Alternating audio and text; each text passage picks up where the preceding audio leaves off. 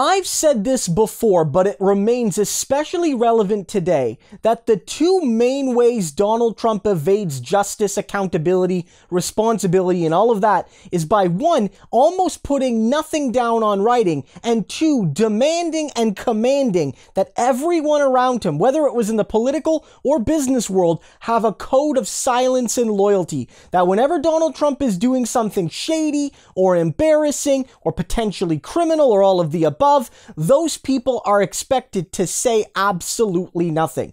But that wall of silence, especially in the last few weeks, has been shattering and crumbling and dissolving, and many people are starting to speak up about all the evil that Donald Trump did, or at the very least tried to do.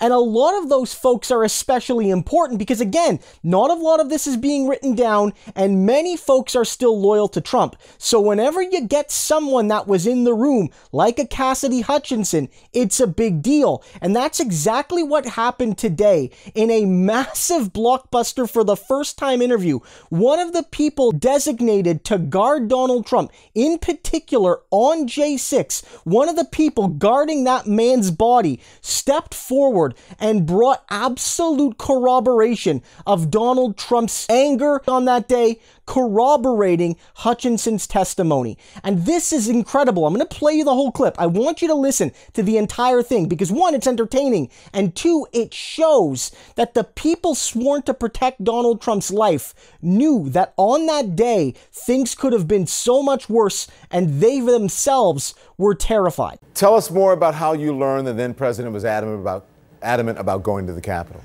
Well, I mean, it's constant. The communication comes directly from the Secret Service agent and to the lead officer in the car. So you're constantly, concerned about the movements, of the president. So you need to know, and that communication is coming directly from the agent. Mm-hmm. What was conveyed to you? How insistent was he about going? Well, I mean, we've heard it several times while I was on the motorcade. I think during the speech, shortly thereafter he had finished the speech, that the president was getting into the motorcade and he was upset and he, adamantly wanted to go to the Capitol. And even when we departed from the ellipse, it was repeated again that the president, it was a heated argument in the limo and he wanted to definitely go to the Capitol. So when we arrived at the White House, the motorcade was placed on standby. Mm-hmm. So how did that, as we say in the vernacular now, how did that hit with you guys on that day? I mean, for me, I really didn't know what was, what was actually happening outside the ellipse. I could hear, transmissions from the radio that, large crowds were going up to the Capitol, but I didn't know exactly what was happening. So for me, to know that there are armed subjects outside, to know that there are large crowds responding, that was alarming because, one, we weren't prepared to do that. Normally, when you move a presidential motorcade, you have a secure route. So we didn't have sufficient personnel to do that. So we weren't comfortable with that move. Yeah, were you saying, what on earth does he want to go back to the Capitol? Was that what you guys were thinking? I mean, absolutely. I mean, now knowing what actually happened, that would have been horrible. Had, the motorcade responded, to the Capitol, I think it would have been just far worse.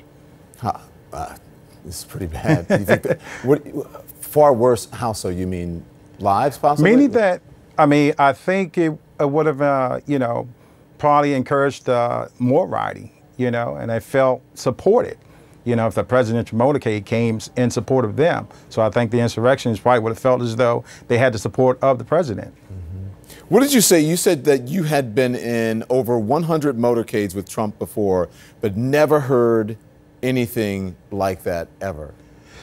Well, it's not necessarily 100 motorcades with President Trump. So I've been in the motorcade since 2011. You just so mean in several, general? In general, right. Over 100. So I'm sorry, what was your question, Don? Yeah, I said you had been in over 100 motorcades, and nothing like that had ever happened. Right. So, I mean, when a president is moving, in my experience, if a president is going to a destination, we go. And there are some moves that just pop up along the way. But it's always communicated, it's always worked out, and we go.